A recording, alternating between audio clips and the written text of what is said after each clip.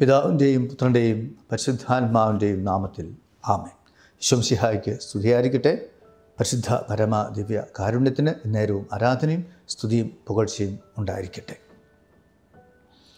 വിശുദ്ധ John Paul രണ്ടാമൻ മാർപ്പാപ്പയുടെ തിരുസഭയും പരിശുദ്ധ കുർബാനയും എന്ന ചാക്രി ലേഖനത്തിലെ 14ാമത്തെ മണിക്കൂറിലേക്ക് സ്വാഗതം. Welcome to the 14th episode of the explanation of the encyclical by Saint John Paul II about the Eucharist. In the last hour, we shared how is Eucharist a proclamation, celebration, declaration of the faith of the Church. കഴിഞ്ഞ മണിക്കൂറിൽ നമ്മൾ പങ്കുവച്ചത് എപ്രകാരമാണ് സഭ പരിശുദ്ധ കുർബാനയിലൂടെ വിശ്വാസത്തെ പ്രഖ്യാപിക്കുകയും ആഘോഷിക്കുകയും തലമുറകളിലേക്ക് പകരുകയും ഒക്കെ ചെയ്യുന്നത് എന്നാണ്. ഇവിടെ വളരെ പ്രധാനപ്പെട്ട ഒരു കാര്യം കൂടി പങ്കുവെക്കേണ്ടതുണ്ട്. അതായത് രണ്ടാം വത്തിക്കാൻ കൗൺസിലിന് ശേഷം സഭയിൽ വളർന്നു വന്ന ഒരു വലിയ ദൈവശാസ്ത്ര ശാഖയാണ് സാംസ്കാരിക അനുരൂപണം. സാംസ്കാരിക അനുരൂപണം സഭയിലെ ആദ്യകാലം മുതൽ ഉണ്ടായിട്ടുണ്ട്. അതുകൊണ്ട് തന്നെയാണ് വ്യത്യസ്തമായ ആരാധന ക്രമങ്ങളും റീത്തുകളുമൊക്കെ സഭയിൽ ഉണ്ടായിട്ടുള്ളത്.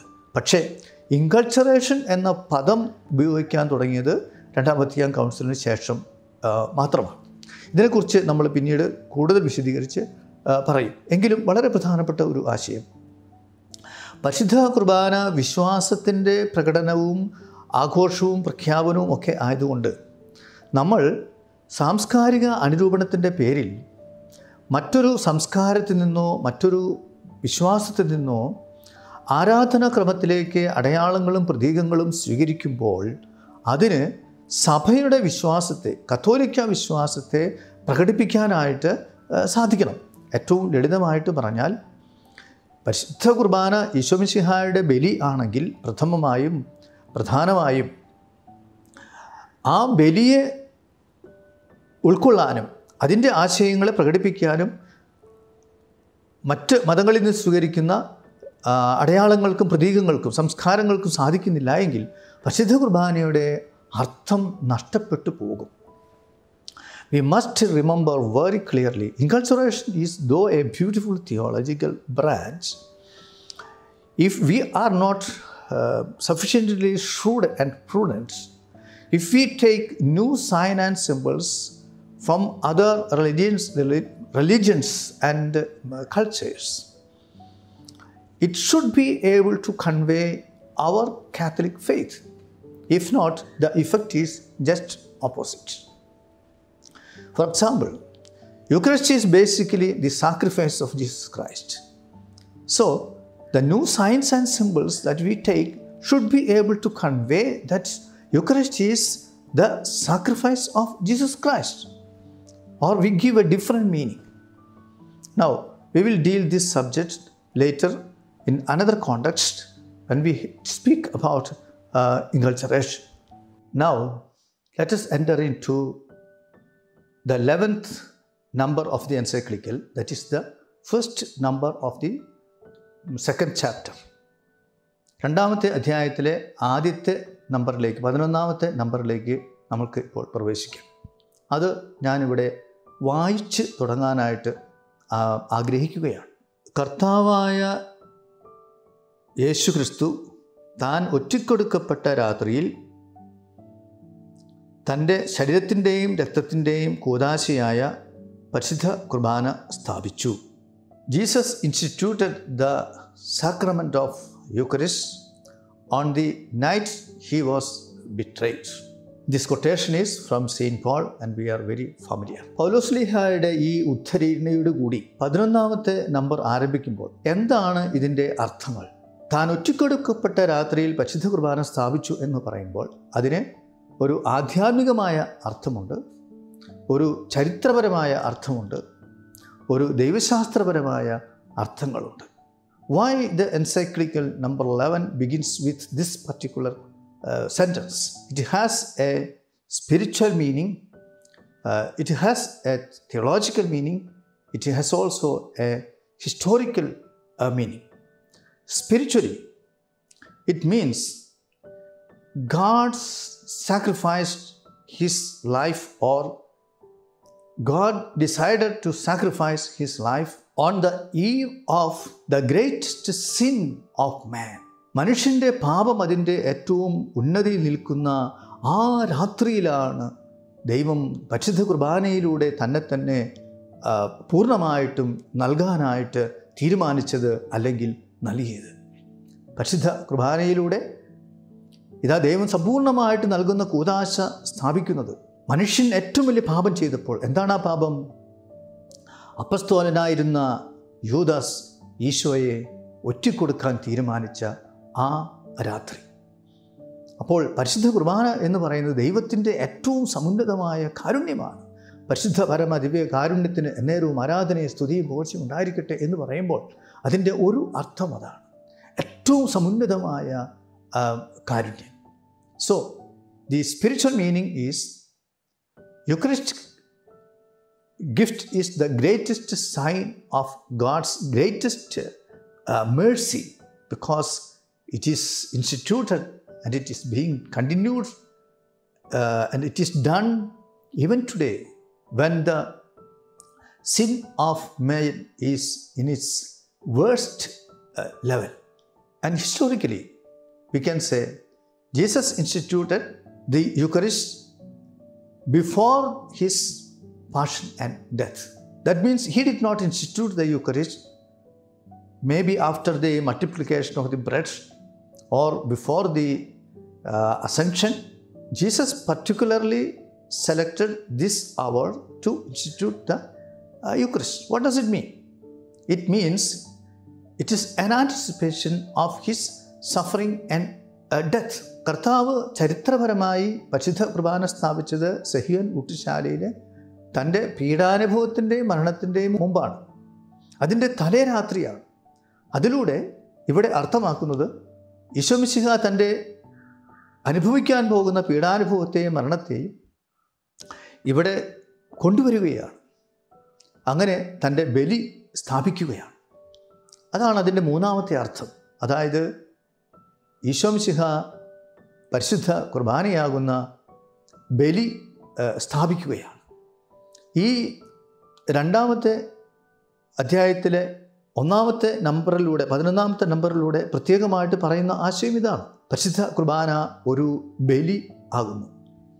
ഇത് ബലിയാകുന്നു എന്നുള്ളതിൻ്റെ ഒരു തെളിവാണ് ഈശോ മിശിഹ തൻ്റെ പീഡാനുഭവത്തിൻ്റെ മരണത്തിൻ്റെ തലേ രാത്രിയിലാണ് പരിശുദ്ധ കുർബാന സ്ഥാപിച്ചത് എന്നുള്ളത്. Theologically, we can say this is an institution of His suffering and death. It is a sacrifice. അതാണ് അതിൻ്റെ ദൈവശാസ്ത്രപരമായ അർത്ഥം.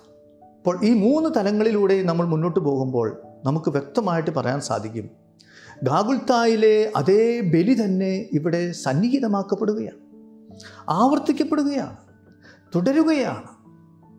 The same sacrifice that Jesus offered on the cross is being continued, is being repeated, it is being replaced. അപ്പം ഒരേ ബലി ആവർത്തിക്കുന്നു, സന്നിഹിതമാക്കപ്പെടുന്നു, തുടരുന്നു. ഈ 3 അർത്ഥങ്ങളിലും പരിശുദ്ധ കുർബാന ബലിയാണെന്ന് ഇവിടെ അക്കമിട്ട് പ്രത്യേകമായിട്ട് പറയുകയാണ്.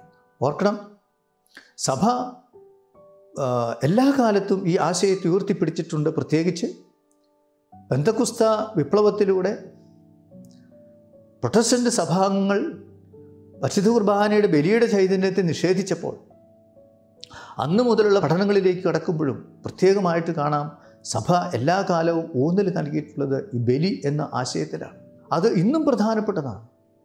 കാരണം ആഗോള സഭയിൽ, പ്രത്യേകിച്ച് ലത്തീൻ സഭയിൽ, പെന്തക്കോസ്ത സഭയുടെ സ്വാധീനത്തിൽ പരിശുദ്ധ കുർബാന ഒരു വിരുന്നാണെന്നുള്ള ആശയത്തിൻ്റെ പേരിലാണ് ജനങ്ങൾ അഭിമുഖീകരിച്ചുകൊണ്ട് വൈദികൻ ബലി അർപ്പിക്കാനായിട്ട് തുടങ്ങിയത്.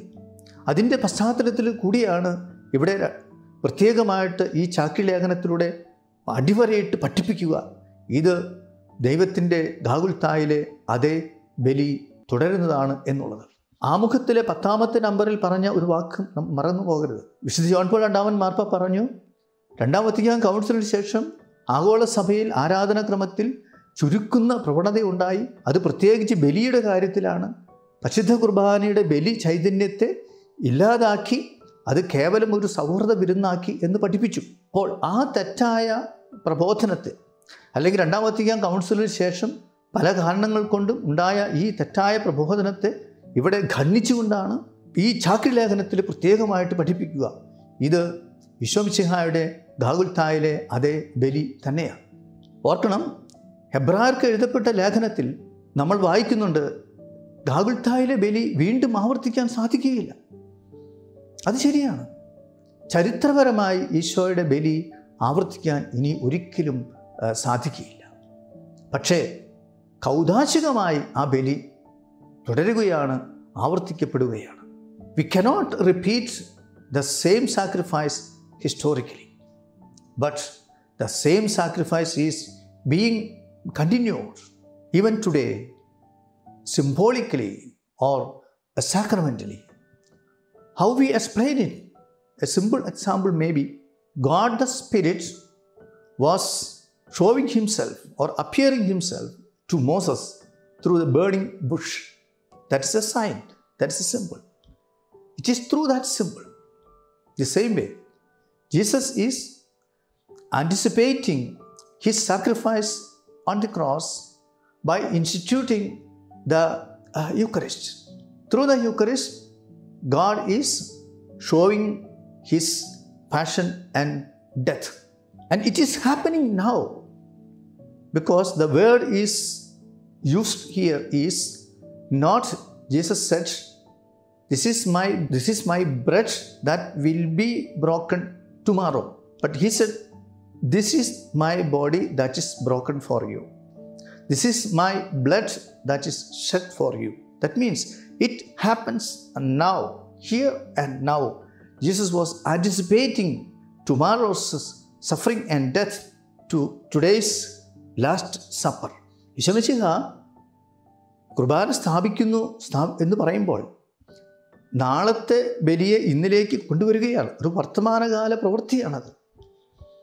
ഈശോമിശിഹ പറഞ്ഞത്, ഞാൻ അർപ്പിക്കാൻ പോകുന്ന ബലി ആകുന്നു ഇത് എന്നല്ല പറഞ്ഞത്. ഞാൻ ചിന്തപ്പെടാൻ പോകുന്ന ബലി എന്നല്ല പറഞ്ഞത്. ഇത് എൻ്റെ ശരീരമാകുന്നു, നിങ്ങൾക്ക് വേണ്ടി വിഭജിക്കപ്പെടുന്ന, നിങ്ങൾക്ക് വേണ്ടി ചിന്തപ്പെടുന്ന എന്ന വാക്കാണ് പറഞ്ഞിട്ടുള്ളത്. എന്ന് പറഞ്ഞാൽ നാളത്തെ ഗാഗുൽത്തായിലെ ബലിയെ ഈശോ ഇന്നിലേക്ക് ഇവിടെ കൊണ്ടുവരികയായിരുന്നു. ഇന്ന് എന്താ സംഭവിക്കുന്നത്? ഭൂതകാലത്തെ, കഴിഞ്ഞ കാലത്തെ ബലിയർപ്പണം കർത്താവ് ഇന്ന് അടയാളങ്ങളിലൂടെ, പ്രതീകങ്ങളിലൂടെ ഇന്നിലേക്ക് കൊണ്ടുവരികയാണ്. അത് കുറച്ചും കൂടി വ്യക്തമായിട്ട് പറഞ്ഞാൽ, ആ വിഷയം പിന്നീട് പറയാനുള്ളതാണ്. സ്വർഗത്തിൽ പൂർത്തീകരിക്കപ്പെട്ടു നിൽക്കുന്ന ബലിയെ ഇന്നിലേക്ക് ദൈവം കൊണ്ടുവരികയാണ് പരിശുദ്ധാരൂപിയുടെ പ്രവർത്തനത്താൽ. അങ്ങനെ പരിശുദ്ധ കുർബാന ഗാഗുൽത്തായിലെ അതേ ബലി തന്നെയാകുന്നു കൗദാശികമായി. ആ ഭാഗം ഞാനിവിടെ വായിക്കുകയാണ്. 2ാമത്തെ വാചകം. പരിശുദ്ധ കുർബാന ജന്മം കൊണ്ട നാടകീയ പശ്ചാത്തലത്തിലേക്ക് നമ്മെ കൊണ്ടുപോകുന്നതാണ് പൗലോസ് അപ്പോസ്തലൻ്റെ ഈ വാക്കുകൾ. കർത്താവിൻ്റെ പീഡാനുഭവങ്ങളുടെയും മരണത്തിൻ്റെയും മങ്ങാത്ത അടയാളമായ പരിശുദ്ധ കുർബാന അതിൻ്റെ ഒരു അനുസ്മരണം മാത്രമല്ല, കൗദാശിക പുനരാവിഷ്കരണമാണ്. തലമുറകളിലൂടെ ചിരന്തനമാക്കപ്പെടുന്ന കുരിശിലെ ബലിയാണത്. 2ാം വത്തിക്കാൻ കൗൺസിൽ ആരാധനക്രമത്തെക്കുറിച്ചുള്ള ഡിക്രിയിൽ 47ാമത്തെ നമ്പറിലും അത് പറയുന്നുണ്ട്. ലത്തീൻ രീതിയിലെ കുർബാനയിൽ പങ്കെടുക്കുന്ന സമൂഹം പുരോഹിതൻ്റെ വിശ്വാസ രഹസ്യ പ്രഘോഷണത്തിന് കർത്താവെ ഞങ്ങൾ അവിടുത്തെ മരണം ഏറ്റുപറയുന്നു എന്ന പ്രത്യുത്തരം നൽകുന്നതിലൂടെ ഈ സത്യമാണ് പ്രഖ്യാപിക്കുന്നത്. സീറോ മലബാർ സഭയിലേക്ക് വരുമ്പോൾ, സീറോ മലബാർ കുർബാന ക്രമത്തിൽ കൂദാശ വചനങ്ങളുടെ സമയത്ത് പുരോഹിതൻ എന്താണ് പറയുന്നത്? കർത്താവായ ദൈവമേ, അങ്ങയുടെ പ്രിയപുത്രൻ ഞങ്ങളെ പഠിപ്പിച്ചതുപോലെ അവിടുത്തെ പീഡാനുഭവത്തിൻ്റെ സ്മരണ ഞങ്ങൾ ആചരിക്കുന്നു. അപ്പോൾ അവിടെ സംഭവിക്കുന്നത് എന്താണ്? പീഡാനുഭവത്തിൻ്റെ സ്മരണയാണ്. പീഡാനുഭവത്തിൻ്റെ സ്മരണ എന്ന് പറയുമ്പോൾ സ്മരണ ദൈവത്തിൻ്റെ സ്മരണയമാണ്. അതുകൊണ്ട് പീഡാനുഭവം അവിടെ നടക്കുന്നു എന്ന് വേണം നമ്മൾ ഓർക്കാനായിട്ട്. നമ്മുടെ വെറും സ്മരണയല്ല അവിടെ നടക്കുന്നത്. ഇത് പിന്നെ വിശദീകരിച്ച് പറയാം. ദൈവമാണ് ഇവിടെ സ്മരിക്കുന്നത്. അപ്പോൾ ഈശോയുടെ പീഡാനുഭവം അവിടെ അക്ഷരാർത്ഥത്തിൽ സംഭവിക്കുന്നു എന്നുള്ളതാണ് നമ്മൾ മനസ്സിലാക്കേണ്ടത്. ജനാഭിമുഖ ബലിയർപ്പണത്തിനു വേണ്ടി വാദിക്കുന്നവർ പറയുന്ന ഒരു തെറ്റായ വാദഗതിയുണ്ട് ഇവിടെ. അതായത് അച്ഛൻ ജനങ്ങളെ തിരിഞ്ഞ് നിന്നുകൊണ്ടാണ് ഇതെൻ്റെ ശരീരമാകുന്നു നിങ്ങൾക്ക് വേണ്ടി വിഭജിക്കപ്പെടുന്ന, ഇതെൻ്റെ രക്തമാകുന്നു നിങ്ങൾക്ക് വേണ്ടി ചിന്തപ്പെടുന്ന എന്ന് പറയേണ്ടതെന്ന്. കാരണം അങ്ങനെ ജനങ്ങൾക്ക് ഓസ്തി കാണാനായിട്ട് സാധിക്കും എന്നുള്ളതാണ് അവിടുത്തെ ആശയം. പക്ഷേ അത് തെറ്റാണ്. കാരണം ജനങ്ങൾ കാണേണ്ടത് വൈദികൻ്റെ കയ്യിലുള്ള തിരുവോസ്തി എന്നതിനേക്കാൾ കൂടുതലായി അഭൗമിക ദർശനത്തിൻ്റെ തലത്തിൽ, മിസ്റ്റിക്കൽ തലത്തിൽ ഈശോയുടെ പീഡാനുഭവത്തെയാണ് ദർശിക്കേണ്ടത്. അവിടെ പീഡാനുഭവമാണ് സംഭവിക്കുന്നത്. There are people who would argue that the mass should be celebrated, that priest facing the people. Then only when the priest says, this is my body, this is my blood, they can see the bread and wine. But the point is, what is happening is not simply of conversion of the bread and wine. What is happening there is the passion and death of Jesus Christ. So, people should be able to see in mystical level the passion and death of Jesus Christ. Not just see the face and the external bread and wine. Not only that, the bread is changed to body and the wine is changed to blood of Jesus, not simply by the power of the Word of God, not simply by the power of the Holy Spirit. More than that, the essence is the passion and death of Jesus Christ is happening there by the power of the Word of God, by the power of the Holy Spirit. And that must be given more importance in the mystical level. വൈദികൻ തൻ്റെ കൈകളിൽ തിരുവോസ്തി എടുത്തുകൊണ്ട് ഇത് എൻ്റെ ശരീരമാകുന്നു എന്ന് പറയുമ്പോൾ, ഇത് എൻ്റെ രക്തമാകുന്നു എന്ന് പറയുമ്പോൾ, അവിടെ ആ സമയത്ത് തിരുവചനത്തിൻ്റെ ശക്തിയാലും പരിശുദ്ധാരൂപിയുടെ പ്രവർത്തനത്താലും അപ്പവും വീഞ്ഞും ഈശോയുടെ മാംസരക്തങ്ങളായിട്ട് മാറ്റപ്പെടുന്നു എന്നതിനേക്കാൾ കൂടുതലായി അവിടെ സംഭവിക്കുന്നത് പരിശുദ്ധാരൂപിയുടെ പ്രവർത്തനത്താൽ, വചനത്തിൻ്റെ ശക്തിയാൽ അപ്പം ഈശോയുടെ മാംസമായിട്ട് ശരീരമായിട്ട് മാറുന്നു, വീഞ്ഞ് ഈശോയുടെ രക്തമായിട്ട് മാറുന്നു എന്നുള്ളതാണ്. അത് മാറ്റപ്പെടുന്നത് എന്തുകൊണ്ടാണ്? വചനത്തിൻ്റെ ശക്തിയും പരിശുദ്ധാരൂപിയുടെ ശക്തിയും എന്നതുപോലെ തന്നെ പ്രധാനപ്പെട്ടതാണ് ഈശോ മിശിഹായുടെ പീഡാനുഭവവും മരണവും അവിടെ നടക്കുന്നത് കൊണ്ടാണ്. എന്തിനാണ് ഈശോ മിശിഹ പീഡാനുഭവവും മരണവും സ്വീകരിച്ചത്, അല്ലെങ്കിൽ തൻ്റെ ജീവനെ ബലിയർപ്പിച്ചത്? പരിശുദ്ധ കുർബാനയാകുന്നതിന് വേണ്ടിയാണ്. The purpose of incarnation is to B Eucharist. Jesus accepted the whole suffering and death to B A Eucharist. So, what is happening is a magical transformation or transubstantiation of the bread to the body of Jesus and the wine to the blood of Jesus. More than that, what is happening there is the transubstantiation of the passion and death of Jesus Christ. ഇവിടെ ഈശോ മിശിഹായുടെ പീഡാനുഭവവും മരണവുമാണ് നടക്കുന്നത്. അതിൻ്റെ വസ്തുഭേദമാണ് അവിടെ നടക്കുന്നത്. അതിൻ്റെ ഫലമായിട്ടാണ് ഇതാ അപ്പം മാംസമായിട്ട് മാറുന്നത്, വീഞ്ഞ് രക്തമായിട്ട് മാറുന്നത്. അത്രയും ആഴത്തിലും ഔന്നിത്യത്തിലും കൂദാശ വചനങ്ങളെ നമുക്ക് മനസ്സിലാക്കാനായിട്ട് സാധിക്കട്ടെ. ഇന്നും പുരോഹിതൻ പറയുന്നതും കുർബാനയിൽ ഇത് എൻ്റെ ശരീരമാകുന്നു, ഇത് എൻ്റെ രക്തമാകുന്നു എന്ന് പറഞ്ഞാൽ യാന്ത്രികമായി അപ്പവും വീഞ്ഞും മാംസരക്തങ്ങളായിട്ട് മാറ്റപ്പെടുന്നത് മാത്രമല്ല, ഇവിടെ ഇന്ന് ഈ ബലിപീഠത്തെങ്കിൽ ഈശോ ബലി അർപ്പിക്കുന്നു എന്നുള്ളതാണ്. പരിശുദ്ധ കുർബാനയുടെ ദർശനങ്ങളുള്ള ധാരാളം പേർക്ക് ഈ അനുഭവമുണ്ട്. ഏതനുഭവം? പീഡാനുഭവത്തെ ദർശിക്കുന്ന അനുഭവം. There are numerous Christians who have the mystical experience of the passion and death of Jesus Christ during the time of consecration. And that is most important. ഗാഗുൽത്തായിലെ ബലി സ്വർഗത്തിൽ പൂർത്തീകരിക്കപ്പെട്ടുകൊണ്ട് ഇന്നും അൾത്താരിൽ സന്നിഹിതമാക്കപ്പെടുമ്പോൾ ഈ ബലിയർപ്പണത്തെ 4 തലങ്ങളിൽ നമ്മൾ കാണേണ്ടതുണ്ട്. As the sacrifice that was offered on Mount Calvary is fulfilled in heaven, and the sacrifice that is fulfilled in heaven is anticipated to the present situation in all the altars of the churches, wherever the Eucharist is celebrated. Now, this has 5 dimensions. ഈ ബലിയുടെ ആശയത്തിന് 5 മാനങ്ങളുണ്ട്. ഒന്ന്, ഈശോ തന്നെ തന്നെ പിതാവായ ദൈവത്തിന് സമർപ്പിക്കുന്നു. അതോടൊപ്പം ഈശോ തന്നെ തന്നെ ലോകത്തിനായിട്ട് സമർപ്പിക്കുന്നു. മനുഷ്യൻ്റെ പാപങ്ങൾക്ക് വേണ്ടി പരിഹാരം ചെയ്ത് മനുഷ്യന് വേണ്ടി പിതാവായ ദൈവത്തിന് സമർപ്പിക്കുന്നു. മൂന്നാമതായി, ഈ ബലിയർപ്പണം നടക്കുന്നത് വൈദികൻ്റെ കൈകളിലൂടെയാണ്. വൈദികനാണ് ഇത് അർപ്പിക്കുന്നത്. ആർക്ക്? പിതാവായ ദൈവത്തിന്. വൈദികൻ അർപ്പിക്കുന്നു എന്ന് പറയുമ്പോഴും വൈദികനല്ല, ഈശോ മിശിഹ ഇതാ ദൈവത്തിന് വൈദികൻ്റെ കൈകളിലൂടെ സമർപ്പിക്കുകയാണ്. ഈശോ മിശിഹ സമർപ്പിക്കുന്നു എന്ന് പറയുമ്പോൾ സഭയാകുന്ന മണവാട്ടി ഇതാ സമർപ്പിക്കുന്നു. അങ്ങനെ 5 മാനങ്ങളിലൂടെ ഈ ബലിയർപ്പണത്തെയും നമ്മൾ മനസ്സിലാക്കേണ്ടതുണ്ട്. What are the 5 dimensions of the sacrifice? Jesus offers himself to the Heavenly Father.